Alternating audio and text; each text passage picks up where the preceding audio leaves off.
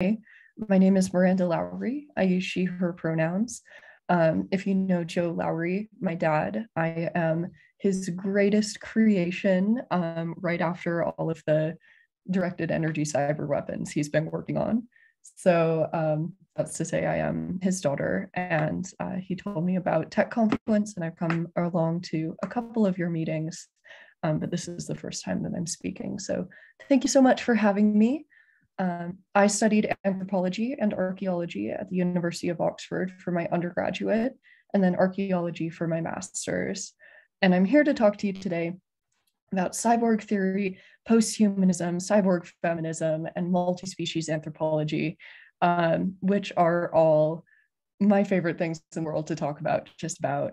As I mentioned, I don't have a career in science or technology, but I did study anthropology, and we have a different perspective on technology from what I believe you in the like coding, programming, technology, like hands-on kind of field, a different perspective from what you might have on it. So when you hear cyborg, we all tend to think of the human enhanced by technology in one way or another, with bionic eyes or bionic limbs or superhuman memory, in one way or another enhanced by technology to become more than they are or more than they could be just from their kind of bodies.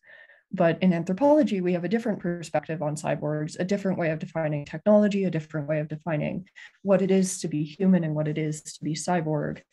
And all of this kind of, the main thinker in all of this is Professor Donna Haraway. She's now retired, but she wrote for many, many years on the subjects of multi-species anthropology, posthumanism, cyborg feminism. Also, she grew up in Colorado and went to my old high school, so that's really cool, I think. But Professor Donna Haraway is one of the kind of capstone authors in this field. We'll get more into her particular ideas later, but first I want to give you kind of a background for the philosophical frameworks that surround this whole discussion and questions of what it is to be human, what it is to be technology, and what it is to meld the two. So starting out, we have humanism, which is the oldest of the kind of approaches to this problem that we have. Pictured on the screen is the Vitruvian Man by Leonardo da Vinci. And humanism is the kind of accompanying philosophy that posits that humans alone are capable of incredible things, that we are not in need of divine intervention or technological intervention, that humans, solely with our human faculties, our kind of minds and our bodies unaltered, are able to fend for ourselves and achieve wonderful things. And in itself, this is a great philosophy that I completely agree with, but in the modern world, now that we have the realities of technology being so enmeshed in our lives, it falls a little bit flat. So next up, we have transhumanism, which started coming about, really came into its own in the 1990s. Transhumanism is the idea that we can use technology to our benefit to expand the boundaries of human consciousness, to improve our bodies, to overcome the various illnesses and diseases of age, of infirmity, and kind of hack our bodies by exploiting our natural biological mechanisms and enhancing them with technology. So along with transhumanism, we get like body hacking, we get people doing cryogenic freezing to hopefully reawaken in a brighter technological future, and very sci-fi, very cyberpunk. That's all transhumanism, and it very much capitalizes as well on the idea, like humanism, of humans being capable of bettering ourselves, furthering ourselves, making our minds better, all through technology, viewing technology as kind of an extension of humanity overcoming our biological weaknesses. And then we have posthumanism, which is what I'm here to talk to you most about today. Posthumanism recognizes that humans and technology are not the only inhabitants of the planet, that we also have animals, we also have the microbiological world, we also have plants. And it's very much fueled by the climate crisis, the recognition that we are all very much in the same boat when it comes to the warming of the planet. And we can't necessarily get ourselves out of the mess that we've created just by using machines. So posthumanism much more recognizes the idea that humans are not necessarily the best thing in the world, that we're not the pinnacle of evolution, that there are other modes of being conscious, of being intelligent and sentient, that there are other modes of thinking and feeling belonging to animals, belonging to plants, and all kind of emerging together in a constant process of negotiating and renegotiating what it is to live on Earth. And all of this brings us to the question of what is human? And I've been throwing around the term human and the term technology a lot. And these are terms that it makes sense kind of reflexively to define as, well, I'm a human, you're a human, this is all obvious. And technology, we're using technology, I'm speaking to you alone in my bedroom, yet you can all hear me through the magic of technology. But in anthropology, the study of humans, when you really think about these terms, it becomes increasingly difficult to define what is human, what is technology, where to draw the line between the two. And these are questions that don't really have answers. Every author has a different perspective on them. But I'd like, if we have time at the end, to kind of open the floor to have a discussion about how we all define what counts as technology, what counts as human, at what point do we have a melding of the two, also called the singularity, has it already started, all of that good stuff. Know that in anthropology, technology is defined not just as computers or machines, it also counts like writing, stone tools, farming, domestication. All of these are early instances of technology, as well as certain thought patterns, a particular set of skills. You know, a learned trade is a form of technology that by learning, you're incorporating into your brain. So I'd like, if we can, to all kind of think about the ways that we use technology that are not just machines, but also beyond that. And all of this brings us to cyborgs, Professor Donna Haraway's kind of model of how she defines what it is to be human and more than human. There are lots of different ways to be cyborg. A cyborg, you'll notice org comes from organism, and psi, the prefix is essentially together. So the idea that Donna Haraway comes up with is a cyborg is a human plus something else, or not even necessarily a human. It could be any two or more distinct entities that come together in a kind of symbiosis to form something more than either one on its own. So on the screen pictured, we have all sorts of examples of ways that humans can be cyborgs. We have body modifications, someone with an insulin pump, someone with a prosthetic leg. We have a kid looking at an iPad, all sorts of different ones. We have a police dog. In that instance, the dog and the police officer are functioning as one unit. And there are infinite more examples of these. You'll notice the COVID vaccines as well are in there. because that's a way of enhancing our body's natural immunity by working in tandem with a defunct version of the virus. There are all sorts of different ways to be cyborg, and all of these, Professor Don Haraway would argue, are equally valid means of being more than just human. And when you take this kind of philosophy of cyborgs, this expanded definition, to its natural conclusion, there are none of us in theory that are not cyborg, because we all in one way or another rely on something other than ourselves. We all in one way or another rely on technology or on animals, on plants for food, on the collective kind of world around us, society around us for support and guidance. And it's very much an idea of togetherness and kinship that this kind of approach to cyborg theory pushes forward. I myself define myself as a cyborg. I have a visual impairment.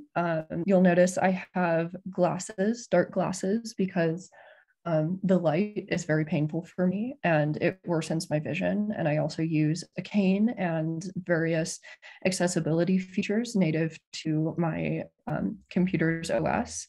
And all of these allow me to navigate the sighted world, but I'm under no illusions that I would be able to do that without those bits of technology. So in that way, I am a cyborg, and my identity is kind of shifted to incorporate being cyborg and relying on these bits of technology as an extension of myself.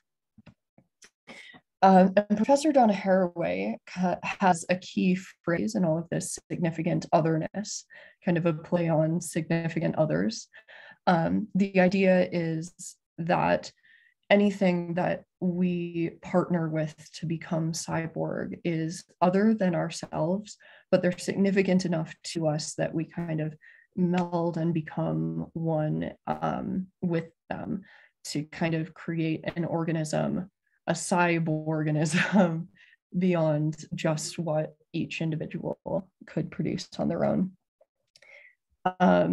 And I'm ending here just with a picture of, it's a parody of the creation of Adam, and the kind of technological hand mirroring and touching the human hand.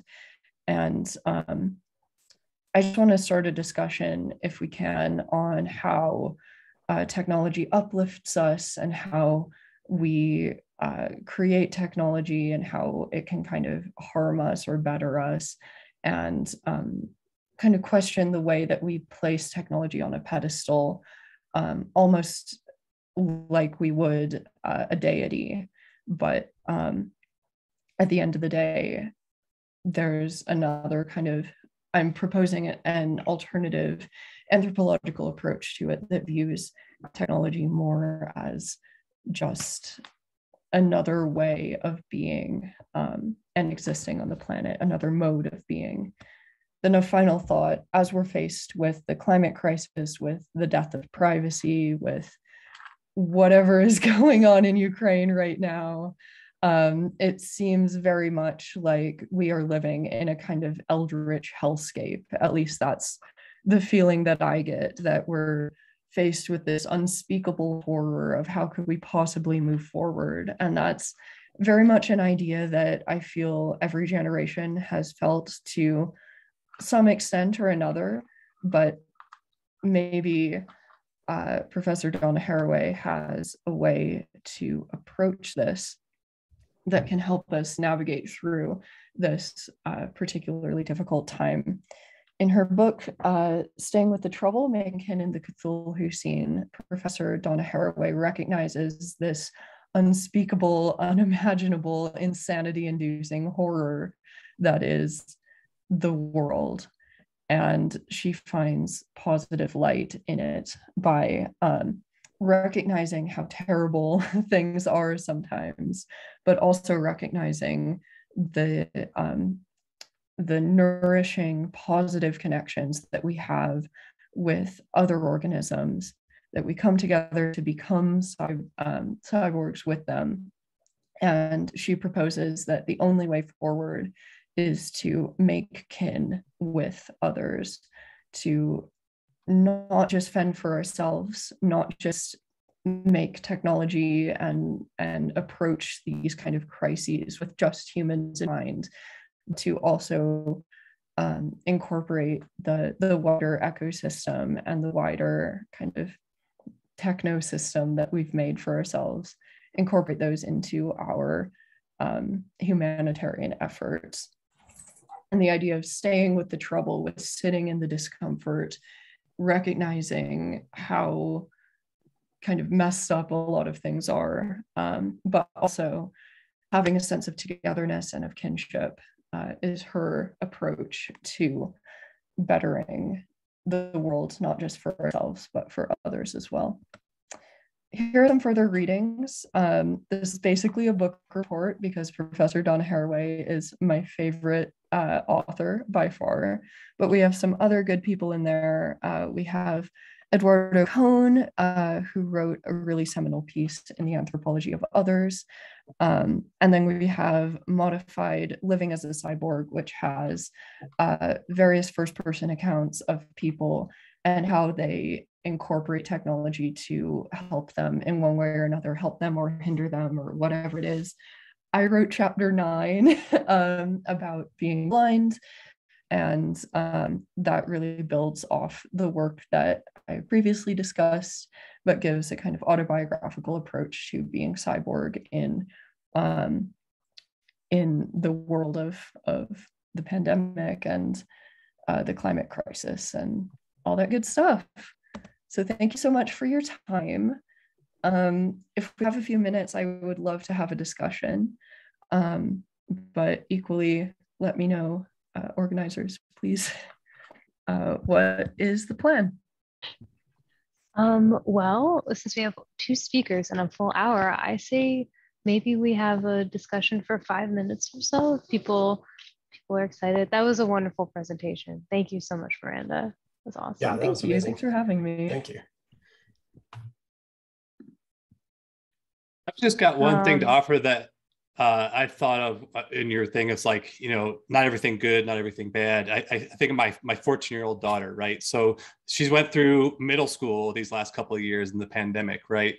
And middle school is, especially for, I'm not a woman, but from what I understand, that age in a woman is really difficult. So like her being able to kind of be insulated from some of the basically jerk prepubescent men, being able to have a community with her friends through that time has actually been pretty nice. On the flip side of that, she wears her AirPods, so you can't even talk to her in the morning to say, hey, did you bring down your computer and charge it? Whatever. So it's she's using literally the exact same technology for those, some of the best thing that was good for her, and then just some of the, frustrations that occur in our family as well. So. Yeah, I definitely agree. And I feel that technology, especially in this strange and unprecedented era that we find ourselves in, yet it has been precedented for 2 years at this point.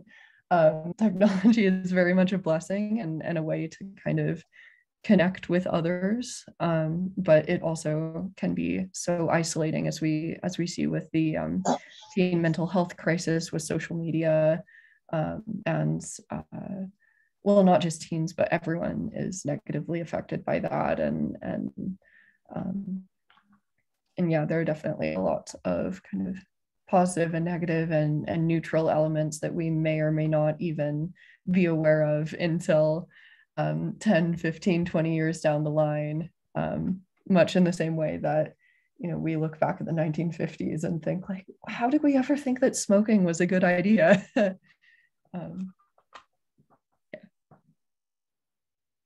Yeah, it's funny. I have speak about cyborg feminism. Thank you. Yeah. So cyborg feminism, the idea with that is basically an alternative name, like a shorthand for describing this whole opus that Professor Don Haraway and others have come up with. I should have defined that. Thank you for bringing it to my attention. So in feminism, there are many different waves. First wave feminism is like the suffragettes. Second wave feminism is women being able to work. Third wave feminism is recognizing that there are not just white middle class women, there are women of different socioeconomic backgrounds, different ethnicities.